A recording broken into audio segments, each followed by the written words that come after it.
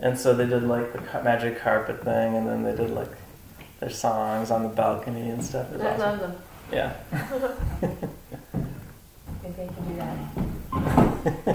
Disappear. That's hilarious. Hey David, can you hear us okay? Yeah, loud and clear. All right. Good to see you. We can hear and see you too. Good morning. This is Nicholas and Lucas. Hi, Nicholas. Hey. Hi, David. Hi. So we're a minute early. Let's see who else will join. I think there's at least a couple of other people who will come on. And we're recording this, especially the part where we're going to present things, so we can share it with other people on our Facebook page, and maybe there's something that will help some other people. We'll see. So, and we didn't talk in advance, but there were like 2 or 3 questions that really I wanted to ask the Europeans, based on our conversations from yesterday. Cool. One was, you can see what you think. One was like what they're using for their biomass trees, and if they have a problem with willow or poplar, like they're worried about it taking over. Right. And then the other question was what they're using for their row spacing. Okay. Right. And it seems like there was another, and then the other was the timing for their growth heavy pruning, you know. Okay. I wonder if anyone is also using concrete. Okay, Rodrigo's the one. Hello, everyone. Hello. Hey. Hello.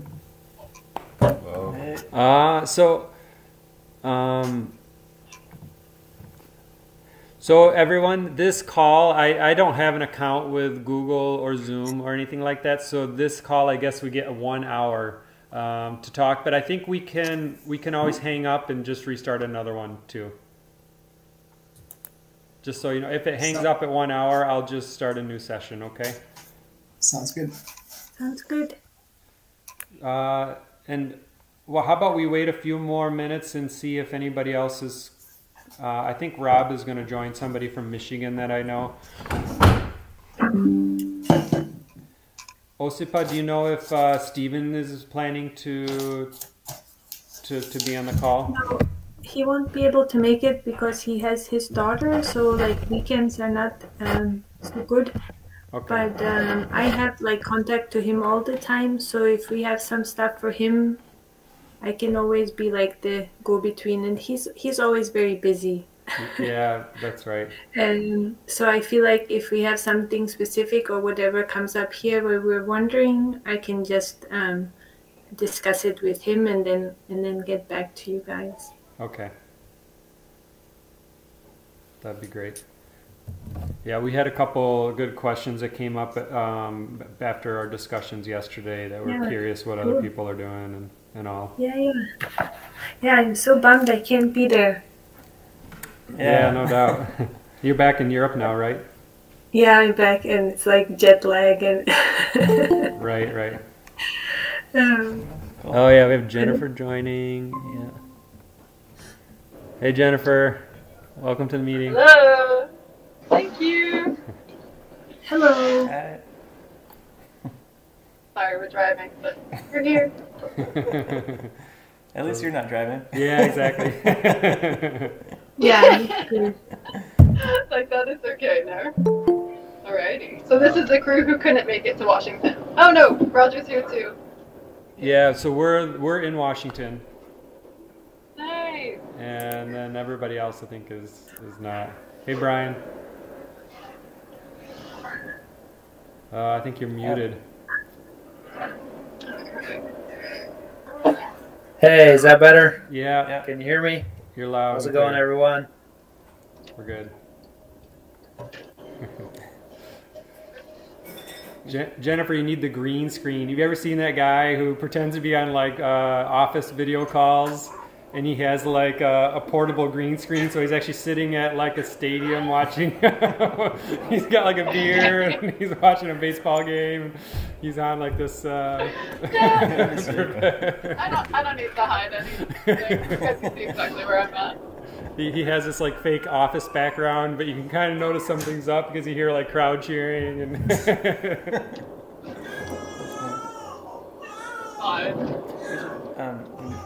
We're sure that everyone's joined. We should do introductions. Yeah, definitely. Well, so we'll try to wait. We're just coming. Let me message. I have one other person specifically that I think will come.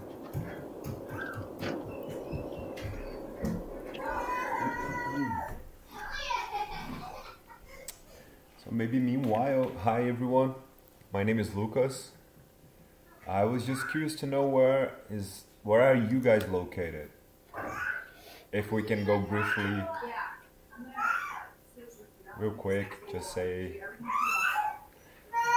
where you are, please. David, do you want to start? You're like in the top left corner. Sure. Good morning, everybody. I'm David, and I am in Victoria, British Columbia. You're 20 miles away. Only 20 miles away, yeah.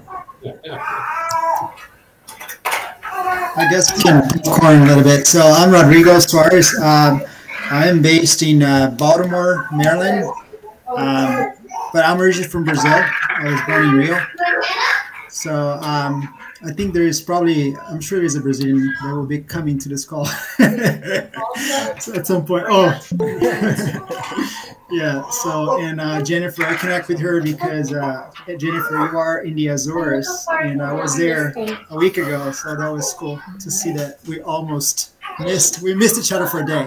So, but what an amazing place. So I'll popcorn to Ursula. Hey, Uzi. Oh, we have a couple of people coming. Hi, good morning. It's morning over there, right? Yes. Wonderful. Is that light going to be a problem for people? Oh, there we go. Yeah, very good. Ursula, if you just mention where you're based, and we're just doing popcorn style, just introducing ourselves. Yeah. I'm actually from Switzerland. And have been... Sorry? Yeah, it'll be great if people can mute if they're not, because there's a lot of background noise. I think I can mute yours if you want me to. I cannot. Oh, she muted herself. Okay. Yeah. So, quiet in the room. Yeah, now it's better. We can hear now. Oh, good. Yeah, I'm located in Switzerland. I'm originally from Switzerland. I have spent 2 years in Brazil as a part of Agenda Dutch, and then we did a European tour and started to work with universities in Europe, and basically I helped them a lot of the new pioneers in Europe to connect, to come together and start projects. And our largest project is the Lighthouse project in Milano, in the south of Italy, where we won a prize as one of the most innovative agricultural projects of Europe. And it's a beautiful syntropic farming system, which was super resilient to the 45 degrees of summer heat last year without irrigation. I'm very curious and very happy to be here and curious to get to know you all. And I see Josipa is here. Is that Josipa? Yes. Yes. Hello, Ursula. We never met, actually. No, but we talked a lot. Or yeah. Yes. Yes. Hello, everyone. I'm Josipa, and I'm originally from Bosnia. My immediate family lives in Virginia, US, but I live in Denmark because I met a Danish person, so I'm living in Denmark, in Copenhagen. And I met Ernst in 2016 at a Spanish course, and 2 years ago I wanted to start implementing all the stuff because it makes so much sense. So I don't have land because I live in the city, but I have a small piece of land that I started a system together with Steven Werner in 21. So I can tell a bit about that. And yeah, Ursula has helped me because I just had a baby, so I can't go anywhere right now. But she's helped two people that work with me, like get internships in Brazil. So we're just kind of sucking all the information from everywhere and hope to kind of also increase the area where we're working. So hi.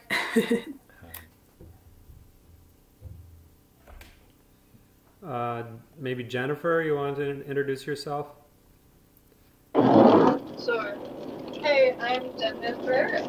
I'm originally from Ohio, but I moved out to the Azores, which are the Portuguese islands, 3 years ago. And I have a piece of land there. I started planting.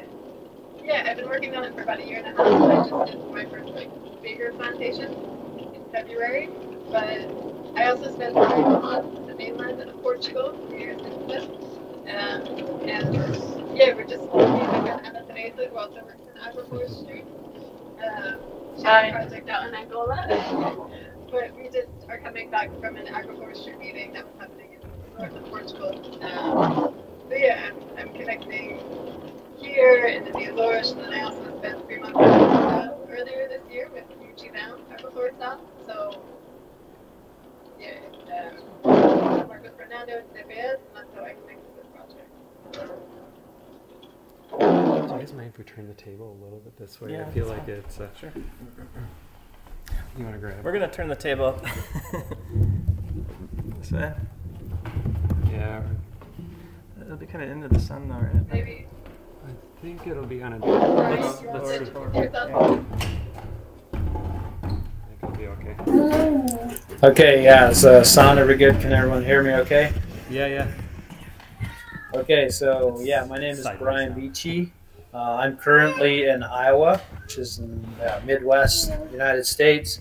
I have lived in Haiti for the past 9 years, working in community development in Haiti, which is where I met Roger and how I learned about syntropical agriculture.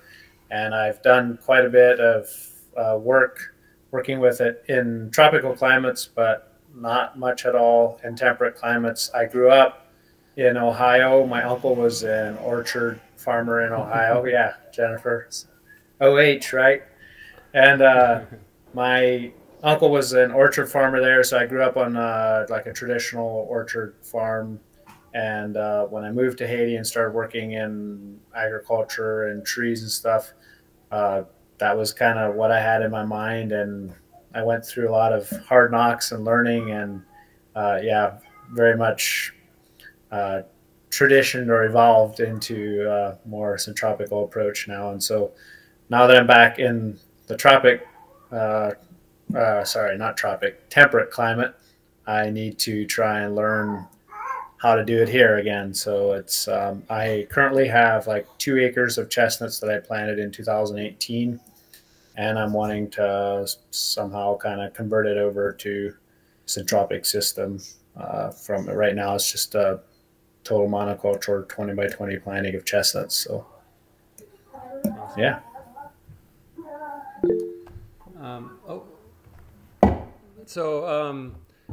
I'm Roger. I think I know most of the people, everybody here, and I think everybody knows that I first developed an interest in syntropic farming because of the work I was doing in Haiti.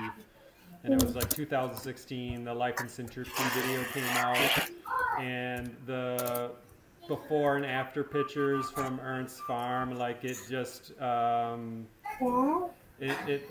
thought this could be Haiti. You know, the mountains in Haiti are very deforested. They have lots of soil erosion, and to be able to do what he had done in the could, here, is that you, Brian? There you go. And Yeah, so I had no idea the journey I was on. I thought I would just be like getting some documents translated, and there was a training program that could be easily copy and pasted in Haiti, and it turned out to be a little bit more involved than that. The program's going good, and now I kind of had the intuition to start using the method back in Michigan, and so that's how Nicholas and I started communicating, because we have some similarities in our climate, and we're both trying to give temperate syntropic agroforestry a boost in the U.S., and we're hoping that this can help start that.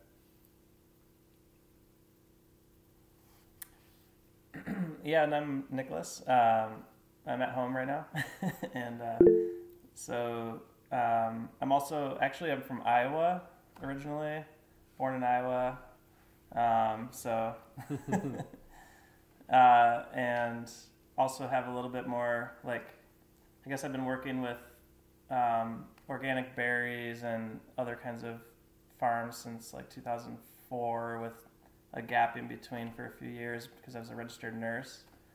But I've been here this is my 10th season on this. This was a conventional apple orchard of 700 trees on trellis with dwarfing rootstocks that needed irrigation, needed trellis. So it's like the opposite of the syntropic approach. And also learning the transition, learning the change in mindset. But yeah, some friends and I, they were here yesterday. I don't think neither of them can join today on the video call. We'd been studying soils because one of them is a vegetable farmer, and the other buddy just has an interest in agriculture. It kind of led us down this long road of this, like, we had this soil club and looked at it from all these different sides, like studying Elaine Ingham and John Kempf, and trying to make better compost, trying to think about like inputs and where fertility actually comes from, and led us to Syntropic Agroforestry just a couple of years ago. So I'd already been planting basically like successional agroforestry, like trials, like a trial along my back of my property 6 years ago. And so when I found Syntropic Agroforestry, it was like exactly what I was looking for, and just super excited to be doing more trials. So I've got some trials that are like 4 years old, 3, one's on their second year, and then one's I'm planting, one's on their first year also, and then one's I'm planting this coming year.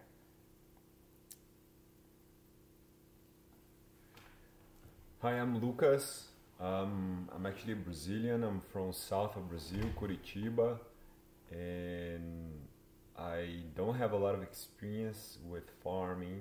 Actually, I have no experience my whole life, but I had the opportunity to meet Ernest.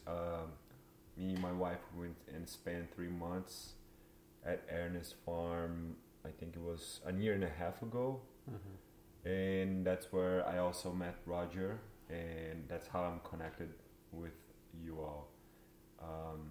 Currently we're living in South Oregon, but we are just in next weekend we're gonna move to San Diego, California, because I'm Brazilian, my wife is Filipino, and we try temperate climate, so it's hard. So you're gonna go south to get some like a little bit of warm. But I think just it's been really a rich experience to be here and discussing the ideas and hearing from these guys who are living and applying temperate climates. That is also possible, is also possible in temperate climates. It might take a little longer. Sometimes things grow slower, but it's also sometimes it's a plus if you have to manage a few other things in your life plus a syntropy forest. Mm-hmm. It's good to have timing. Anyways, okay. Good to meet you all. So we had a couple presentations prepared. Josipa, do you want to start first? Or Josipa? Sure. Let's see how I share my own screen, actually. Did you manage to do the pictures? The pictures, I could not download the pictures. Okay. We kind of have. I'm really impressed. We have good enough connection to do a Zoom call because it just wasn't connecting. Okay. Yeah. Then so, I'll try from here. Like maybe if you pull up the presentation, I can do that first, and then I'll show the pictures. Okay. We can see if I can do it from here. Does it present now? You think that's the? Let's see what happens if I. Yeah. Okay.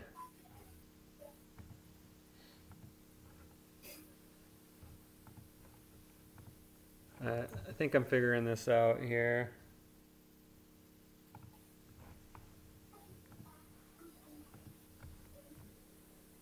No, we can't see you.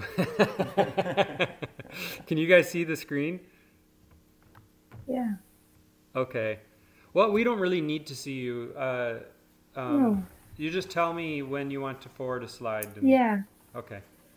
Yeah. So yeah, you can just. This is my name, Josipa Picanic, and I'm not very good at technology or sharing, but I have this Instagram account where I kind of put stuff up. So if you're interested, I find Instagram for me the easiest way to kind of follow the people I like, and then you kind of see, that's how I see when courses are coming up and stuff like that. But you can go to the next slide. Okay. So just before I start to tell about my system, like for me, maybe to just share my kind of philosophy or the essence of. So one time I asked Ernst last year at the course at Mark Leiber's farm, like, how do I know when to do this? I think prune a tree or something. And his answer was, you have to ask the tree. And for me, that's like kind of what resonates about Ernst, because it's like this way he's really integrated into the ecosystem. So for me, like the way I think when you understand, it's really how you see nature and how you see yourself. And so for me, I've kind of come to, because I've also studied a lot, like all those people, Elaine Ingham, and I love, what's her name, Christine Jones and John Kemp's podcast, all those things. And then I think you get all this information, and I think it's observation and experimentation are the main tools that I use. Because first, when I really started, I really got to understand things. And then this other thing that people always ask me is like, how do you scale it? How can more people do this? For me, I think it's not really just scaling or copying, it's really multiplying. It's getting as many people as possible to like have a desire to do this. And I don't know how you make that happen, but I think that's kind of where I feel this whole thing, how do you scale and how can it be big, is always the question. For me, it's more like multiplication instead of scaling. So just to give a framework kind of where I am with my beliefs in this whole practice of syntropic. So you can go to the next one.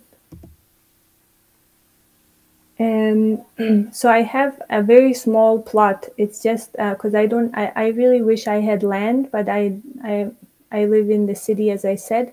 There's a public farm about 20 minutes driving from me.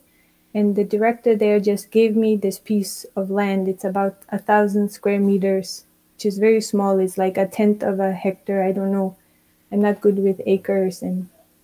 But it was just a degraded pasture with sandy loam soils and a normal pH when it was tested. And there where we are in Copenhagen is about 600 millimeter rain per year. And the growing zone is 7B. And what I have there is two systems. One is just 7 rows that are 12 meters long, and that was planted in October 21. So now I'm on the second season. And then last year in October, I planted 4 rows that are 18 meters long. And that was together with a consultancy with Ernst. So it wasn't a course, it was Ernst. And then I had about 3 people that were with me helping plant. So you can go to the next slide. So I worked with, I met Steven Werner. I don't know if some of you, I know Ursula, you know Steven, but I met him in 2016 at the course in Spain. And so I basically asked him to help me. And I just wanted, what I wanted to have is just to try it out. And I wanted to have lots of all the kind of, what you say, traditional fruit and nut trees and berry bushes in Denmark. So that's kind of what we went after, and this is kind of the design with tree rows and berry rows, and there's 7 meters between the tree rows, and in between each of these tree rows is a berry row of raspberries or blackberries. We can get into the system later when we take a look at it, so you can go to the next slide, and I can also share this so people can see it later.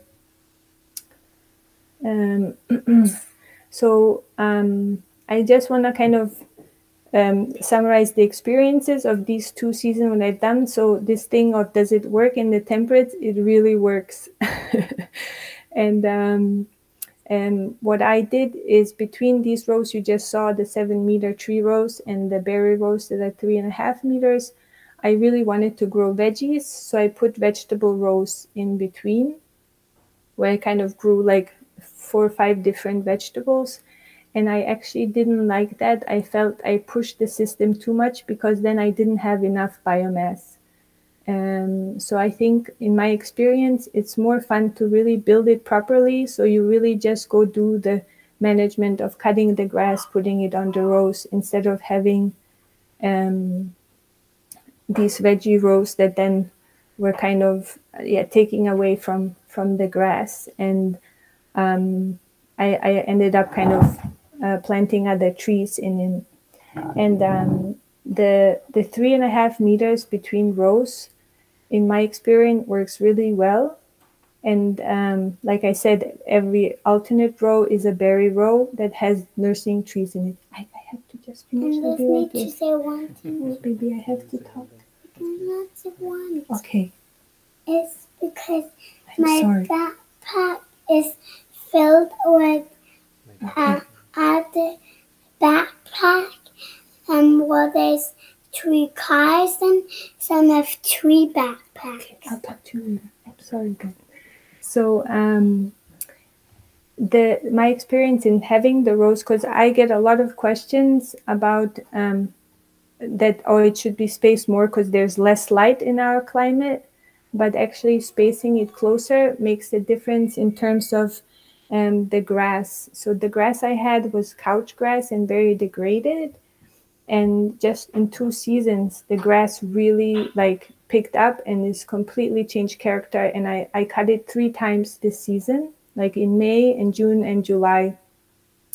So in my learning, it's actually because I don't think the same thing happens, because around me the grass is not growing and doesn't have the same character as this. Yeah, Jennifer, do you have a question? Yeah, really quick about the grass. Did you change varieties and try and resow the grass, or that's just the couch grass that you're referring to that just improves? No, it's just not couch grass anymore. It's some kind of other. So it's completely, the couch grass has been replaced by these bushy, I don't know the English, I will try to look it up. I think it's that grass. So it's actually just changed character, it's changed the species that dominates. And I didn't do any. Yeah, I didn't do anything. So yeah. So if you go to the next slide, Roger. Yeah, so just the thing for me, I've just come to realize I just want to check against the principles and against what you observe in nature. When I started the system, I was in forestry before I started doing this. So in Denmark, there is a very used biomass tree, a poplar, that's actually I think American variety. It's called OP42. and it's used because it doesn't do shoots. And so I was like, oh, should I use that one? Because what if the shoots come and stuff like that? And now I understand I should have just used the poplar that's like on site. That's more common because the shoots will come when you have space. And actually this like OP42 is struggling a bit in my system. So like that's like where I feel like, oh, I should just actually remember the principle and do it. And then this picture is kind of really hard to see. I find it very hard to photograph green stuff and plants. But this is just in the city. It's a big beech hedge. It's like 2 meters high. And on top, I can't do the cursor now, can I? There is like a elder coming from it. It's an elder like growing in it. So somehow an elder seed, probably from a bird, has like grown through this 2 meter beech. So this can happen. So in shade, it still found its way up. So these are the kind of things I always just look at, observe, and then try to say, maybe I can do it. So I feel like maybe we could even put some elder cuttings later when the system is like advanced. If you're missing some biomass, it could be done. And if you do the next slide. So just some things I've learned. In April of this year, I was heavily pregnant. So I went to like kind of do what I could. And I had hay from a not hay, straw. Straw from a farmer that I put on the rows. So I had enough biomass. And the wind and the animals like moved it all around because it's very light. And it actually covered some of my grass rows and kind of killed the grass. So what came up is dandelions. There's just huge dandelions there. So that's kind of a learning, like this didn't work well because I think maybe if it had rained and had matted it down, it would work. And then this thing about biomass in our climate, even when ants came, like we put so much biomass, like 80 centimeters, it just all goes, it gets like digested. So I don't feel we should worry about like putting too much. I feel like it can't be too much. It will all get digested. And the big problem I have is that I have slugs because when you put all this biomass, it's so like moist that they just come. So I don't know how we can grow vegetables if we apply these principles. I think that maybe because vegetables are the placenta species of abundancy systems and we plant them in, for example, mine was an accumulation system. So maybe if the soil is much better, then the vegetables will be like in better shape to withstand the slugs. And another thing Anne said to me is that slugs have missed their predator, which is the one with the porcupine. So that's kind of the challenge. Then I had tree logs. I put tree logs to mark like the beds. And that didn't work well for me because when I go with the brush cutter to cut the grass, you hit them. And also the slugs, it's a perfect like slug, what's it called? Slug home, yeah. So that I actually removed them this season in the spring. And then we had a huge drought in 2 months. There was no rain and I couldn't go. It was right when I birthed my baby. So it was like nothing was done and it was a drought and everything was just green and thriving. So that was quite impressive to me because the soil, if you looked at the soil, it was really dry, but the plants, like they were just green and standing up. Then the fruit, like all the fruit trees I have, they're quite fine, but they're not really like thriving. And I'm guessing that the system, like the soil is still not good enough. And also the quality of the trees. I tried to get the best trees, but I think that they just, all these like trees we use, the like disease resistant and stuff, they just struggle. And I have some plum seeds that I put in 21 and the plums are just as high as the trees. So I'm most exciting about trying to do things from seed and then graft. And then the other experience, like I was studying so much and thinking and how to do it, I would just say, just do it and start with a small system, and you will learn so much more than like trying to really prepare. And it's like you can't have too much, like put more. It's easier to take out than to like scramble to fill the holes. And next slide. I hope I'm done soon. I'm sorry. So the questions like I have, and maybe we'll have some other question sections. Like I've never grafted so many trees, and not in situ, like in the system. And then I guess next season will be my first season to do the big pulsing prune. So when to do it, at the course at Mark's last year, Anne said to prune 6 to 8 weeks before the hottest season, before the hottest time of the year. And then the other thing is, like when we pruned at Mark's, the trees already had leaves. So this makes sense to me. I think you have to do the big pulse when there's some green on it, because this green on the branches will like go down on the soil and give nourishment. But I love to hear from other people and what they do. And then like this rhubarb I have is just going crazy. It's so huge. I use it for food, and I sold some, and I just use it as biomass because it's just always going on my trees. So I'm just wondering what the life cycle of rhubarb is, because they can like live 10 years. And then how to manage raspberries and blackberries in terms of maybe potentially using them as biomass, because they grow so vigorously. So that would be like an interesting thing. Could it be done so that you use them both for food and for biomass? And then like my system is so small, to prepare all the plantings is a huge like endeavor. So if you were to do like half a hectare, like it's quite a big thing. But I think once you plant it, then things can go. It's just the preparations and stuff.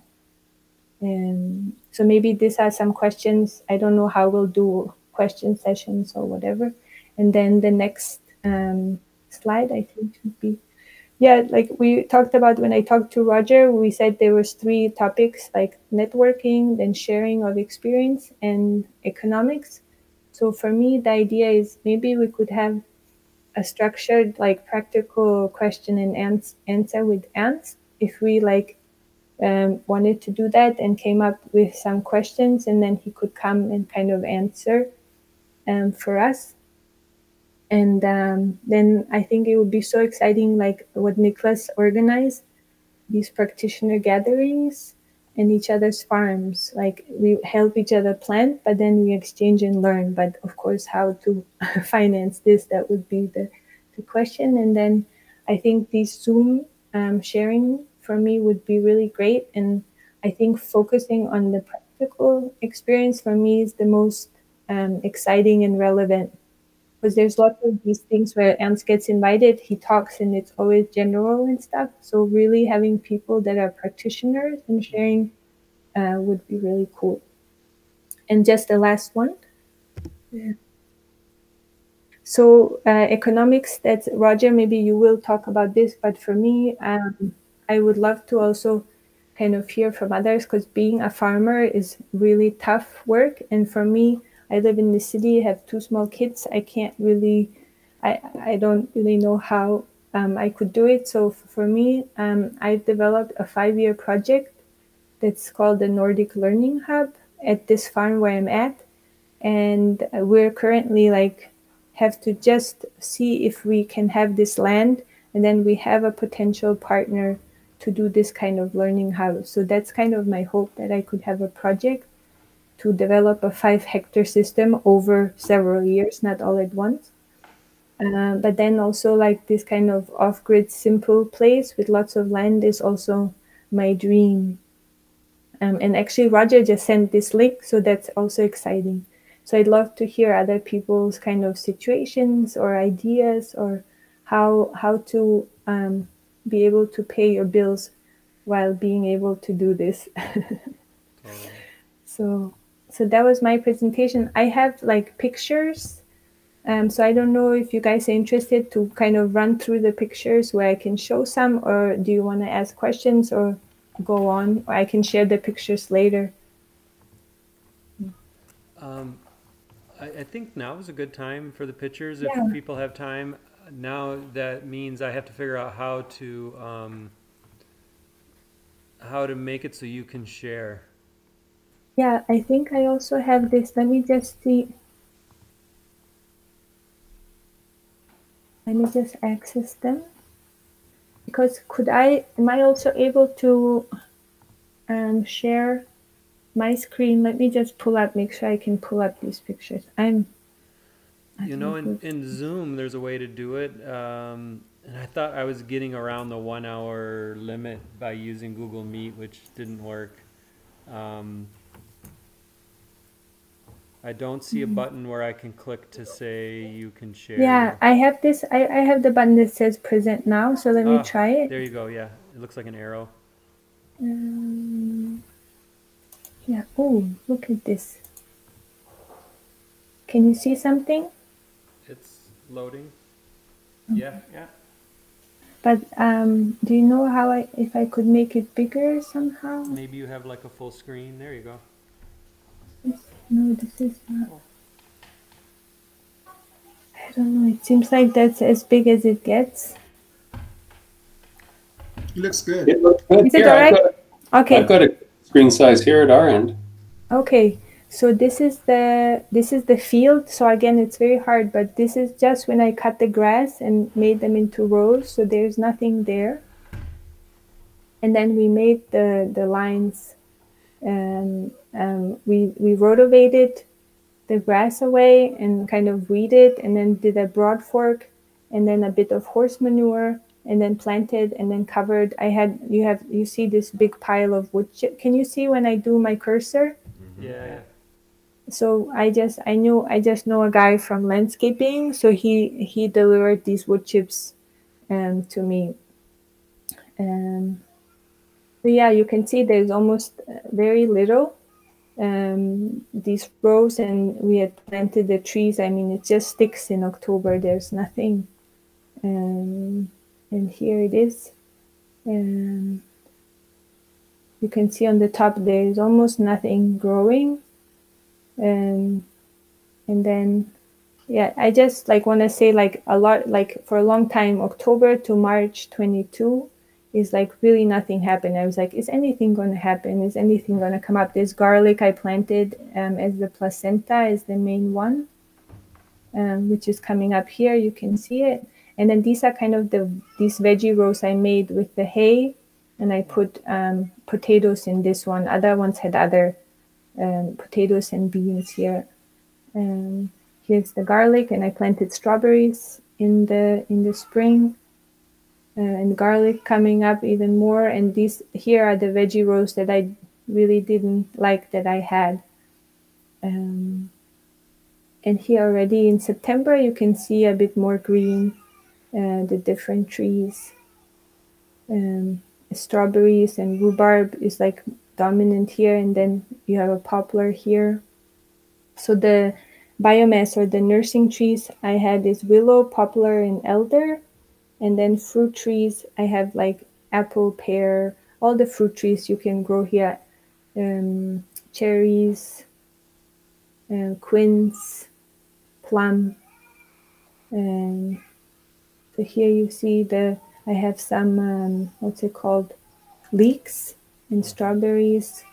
And these are the Malva species. The Malva species, I don't remember what they're called. They work really well. I think they're green all the time almost. Here the slugs, they just eat all the veggies. And here's from also a shot. So here is the system now, and then up here were the rows that we planted with Ernst when he came. And here you can see how much greener it is. This was in July this year. No, I think this is July last year. And here again, the garlic. There's a lot of the same. Then I harvested the garlic. These are the rows I prepared for Ernst's visit. And here we are with Ernst. So here's an example of how we planted a quince tree. So we have the hay, and then there's some pumpkin. That there's market gardeners next to me that had this whole huge field of zucchinis and pumpkins, and we took all that biomass and we put it on the rows, and then here's it on around the quince tree that we planted, and it's just huge amounts of biomass around. So if you plant a solitary tree, that's what you kind of can do, like really put a lot of biomass so that it can get digested and get stuff started. But then this quince tree got eaten. I have voles, so they're around, but they're very selectively. They've eaten 3 trees so far. So that's also like a question, like why do they eat? Is it a weak tree? Like this nursery had really bad trees.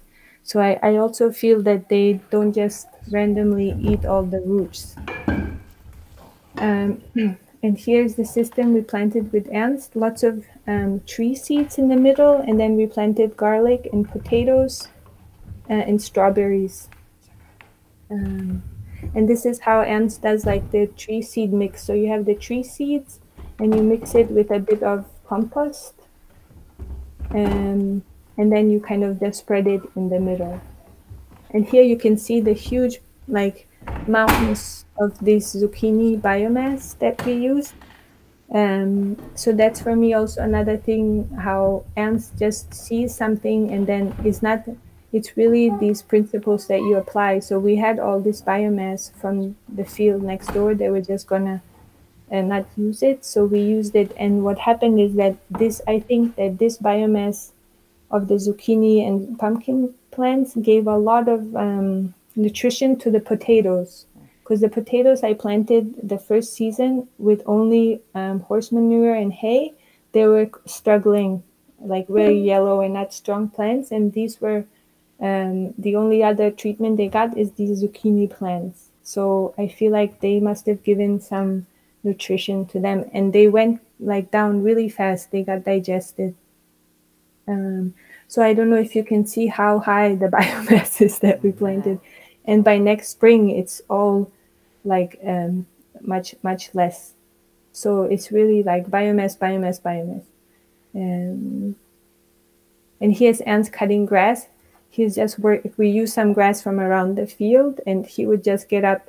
We would be there at 7, and he'd just be cutting grass in the morning. He's just unstoppable with I couldn't keep up with him, so it's a bit embarrassing. This is a tree seed mix again. And this is just like strawberries, potatoes, garlic, and then tree seeds, and a few trees in the middle. So that's what I really am interested in, to do a system not with trees but just with seeds. And one row I had hazelnuts and a cherry tree that we planted here. Yes, that's the same. Oh, I'm sorry, this kind of jumps.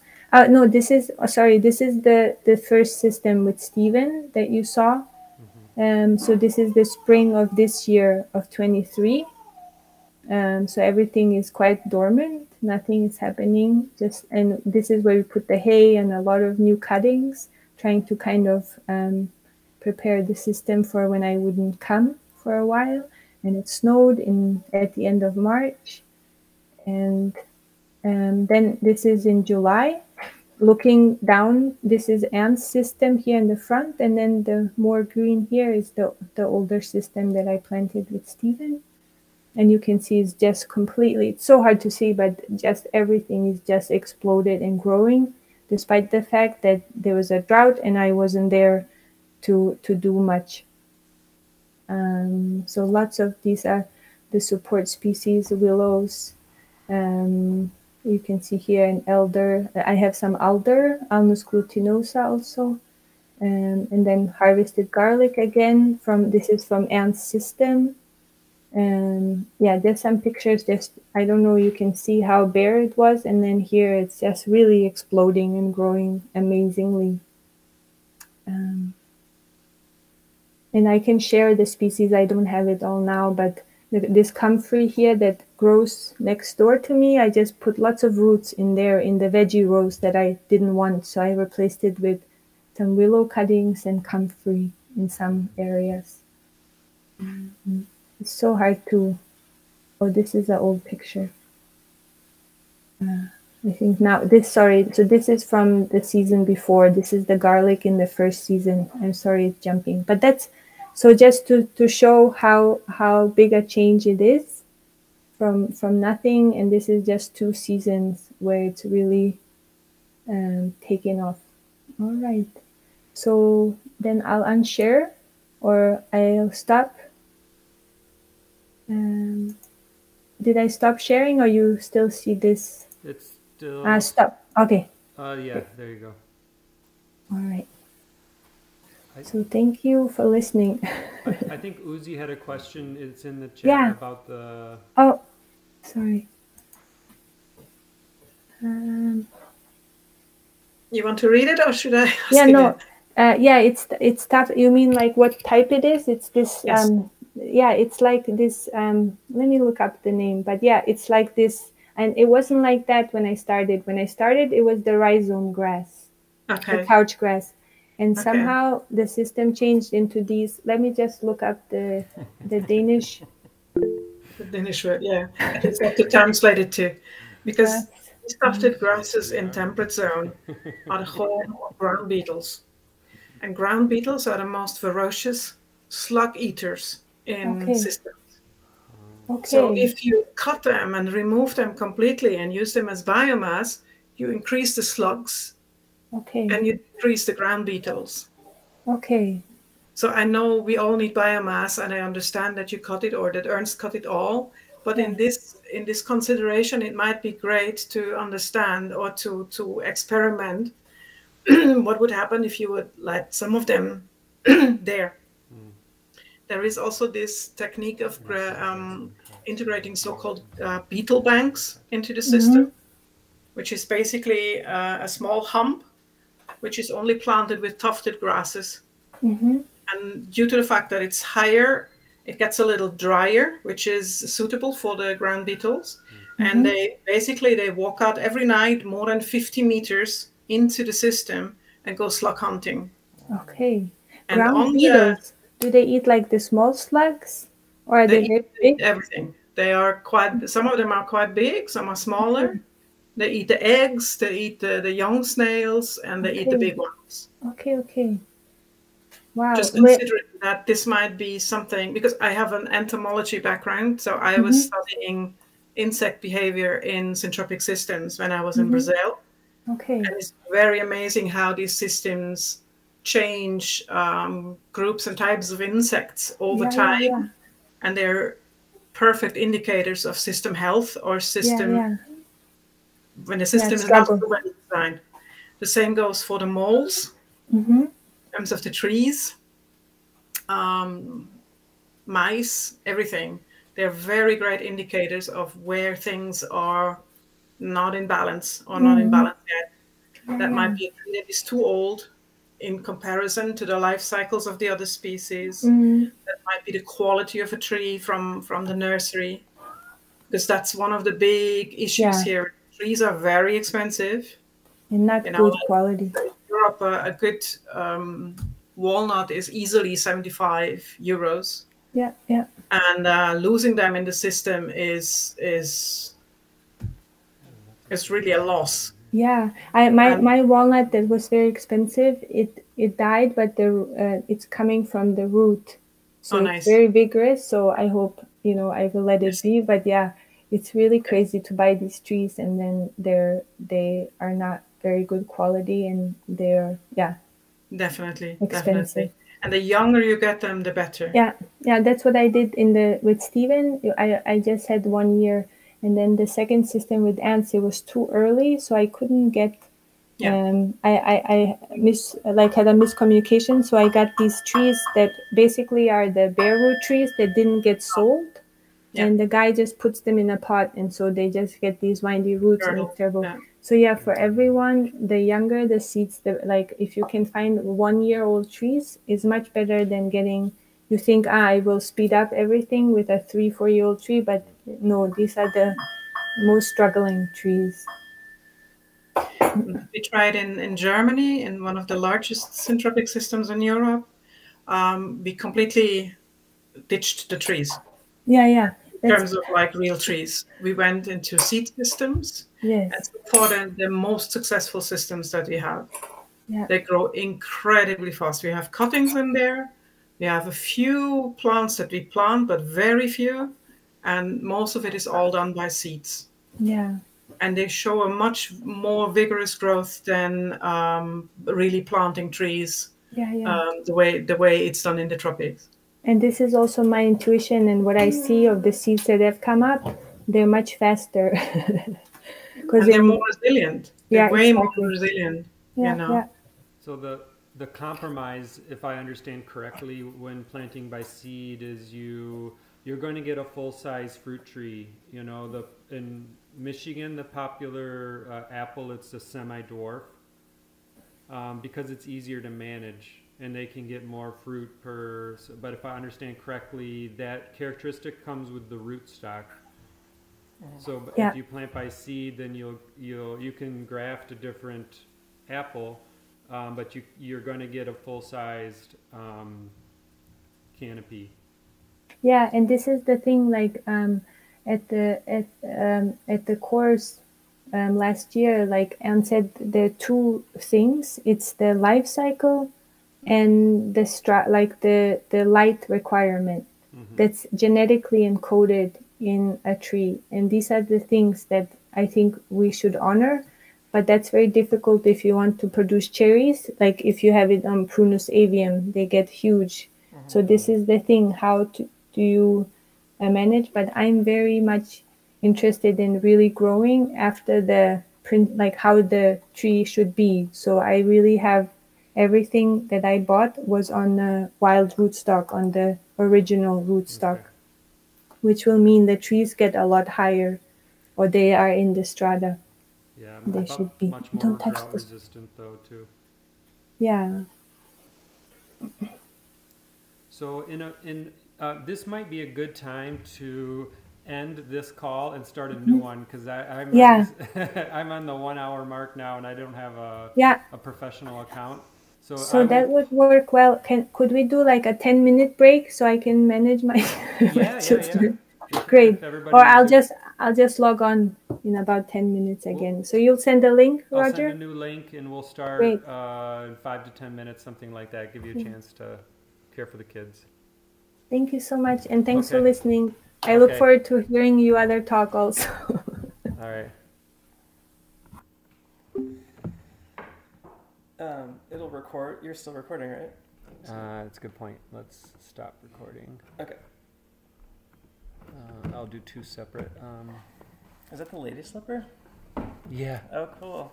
We have yellow and pink. Pink is the